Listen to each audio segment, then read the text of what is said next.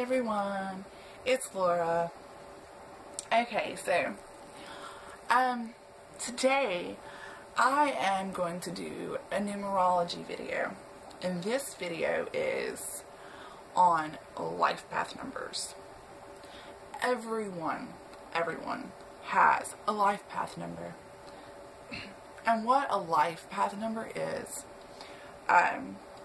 it's a number that goes within our souls, goes within ourselves, and it lets us know a little bit more about ourselves.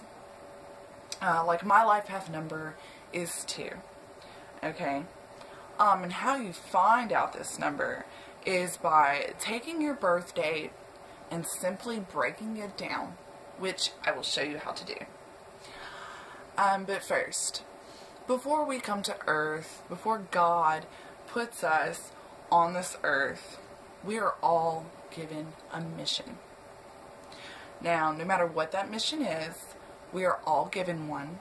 We are all given a journey, and then we are set, and in life we figure out what we're supposed to do and what we're here and meant for. So I'm going to use my own birth date to show you a way of finding out a life path number of yourself. Now, my birthday is 8/14/1987. So August 14th, 1987. Alright, so first, you will take, you will take, I'm going to, as I said, use mine, 8, and you're just going to place it aside. Then 14, you're going to do 1 plus 4, which will equal 5. You take that and put that aside. Then my year is 1987.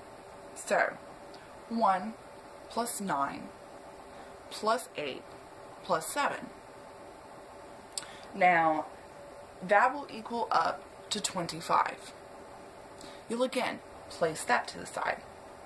So now, using my date, my birth date, you have 8, 5, and 25.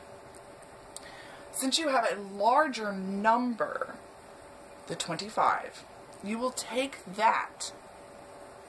2 plus 5 is 7.